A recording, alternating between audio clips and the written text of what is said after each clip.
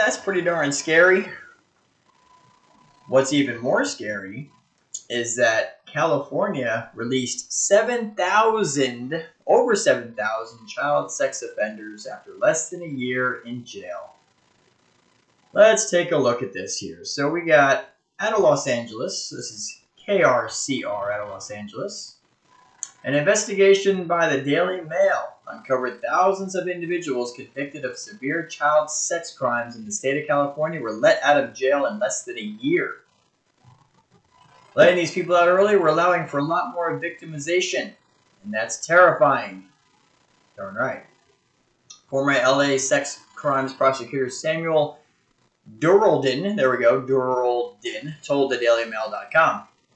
Legislation called Megan's Law established a database to assist families across California in identifying sex offenders living near them. The database also allows users to search for offenders by name. Very great database. We also have links to all the state's databases of arrested sexual offenders on our website, protectyourchildren.org. Protectyourchildren.org. You can click on your state, put your zip code or your address in there, and see if there's any arrested sex offenders living near you, or near your child's school, or near the playground, or near where they play baseball, or soccer, or football. Holy mackerel.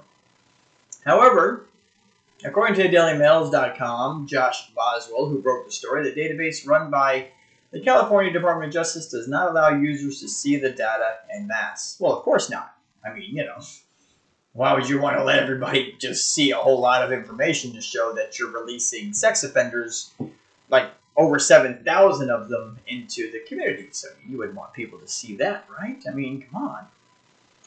Boswell told Fox News' Tucker Carlson Tuesday evening he had requested the data from the California DOJ. Imagine if they would refuse to give the information.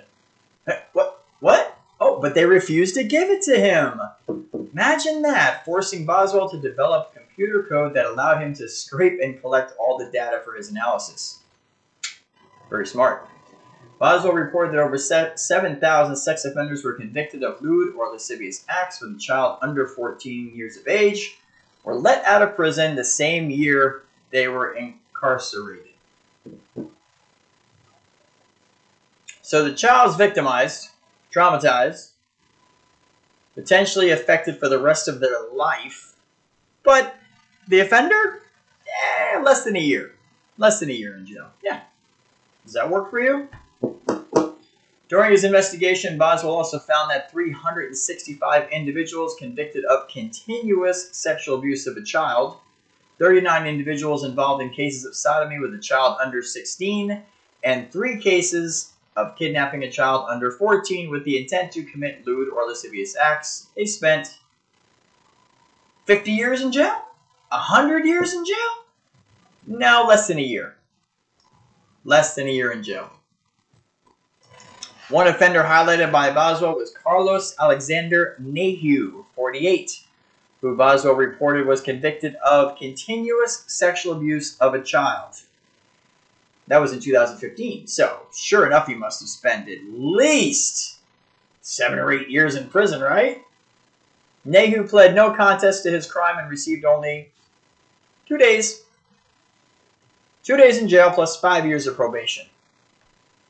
Boswell was also able to determine that Nahue currently lives 1 block from a daycare and 3 blocks from the elementary school. Now, I don't know how it is in California, but I know in most states, including here in Florida, and I didn't say it like that, Florida, anybody who lives here knows the joke, we have a law that no sex offender can live within a mile of a playground, daycare, or any school or place where kids congregate. Within a mile. So interesting that California has this freak living a block from a daycare and 3 blocks from an elementary school. In my days in the LA DA's office, we made every effort to get as long of a prison sentence as we could because we knew that the minute they're going to come out, they're more likely to reoffend and another child is going to get harmed, Dora Dulian told thedailymail.com. The former prosecutor, who now represents victims of sex abuse, pointed a finger at California Democratic Governor Gavin Newsom for policies that promote this seemingly uneven justice. With Newsom, they passed a lot of legislation where they are allowing for resentencing. They're allowing for people to come back, and there's a push to have less time spent in prison. Dora Dolian said, "That has been the push for the last 5 years, letting people out of prison much earlier than what their sentences were. But these types of individuals, they're not amenable to rehabilitation, and studies have shown that," he added, "it's a very, very scary trend." Why? Right? You're asking the same thing that I am. Why would they be letting these people out? See, we believe that they're doing it on purpose. What do you think that they do this on purpose? They want these pedophiles out on the streets. You know, back in 2020, 2021, they'd say, well, it's COVID, it's overcrowding, but what's their excuse now? What, because they got probation? Is that going to keep the kids safe? Over 7,000 pedophiles released after less than a year in jail out in California. Beautiful California. Not so beautiful anymore, is it? We are outraged by this. If you're outraged by this, post your outrage below. Keep it clean. Try to keep it family friendly. But we have to talk about this. We have to tell others about this. You got to share this video, share this information. People need to be aware of what the hell is going on out there in California. And we're going to do a little research over the next week or so into other states and see if this is also happening in other states as well. But you're releasing these people out on the streets to reoffend again, and you're harming more and more children. Sounds like the Catholic Church. No offense to good Catholics out there, but you know what I'm referring to, the sex abuse scandal. This is absolutely outrageous. It's uncalled for. It should not be the case. And something needs to get done.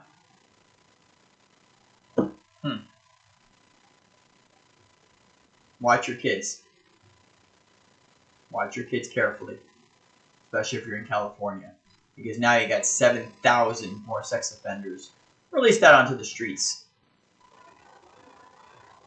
ProtectYourChildren.org is the website. ProtectYourChildren.org. Go there. Download the in-depth protection packet. Go over it with your kids. Everything that they need to know to be safe. Watch what your kids are doing online. Be nosy. Check their phones. Check their game systems. Check for second and third profiles on their different apps. Kids can do that because the apps do not stop it. Parents, it's a full-time job being a parent, but you got to keep an eye on your kids. If they get abused, they get kidnapped, or something worse, are you going to look back and go, well, I was just too busy to keep them safe? No. Let's not go down that road. Keep them safe today. Visit ProtectYourChildren.org. Help us out in any way you can. We want to get this kind of information, this kind of commentary, plus teaching videos, podcasts, the in-depth protection packet, everything that we do, we're trying to get out to as many people as possible. We need your help to share it, like, subscribe, tweet, retweet, Rumble. Go to Rumble. We have our channel on Rumble. And also, if you can donate to us, we can get this out further. Advertising costs money. We can pay to advertise videos and get them out to tens of thousands of parents and children.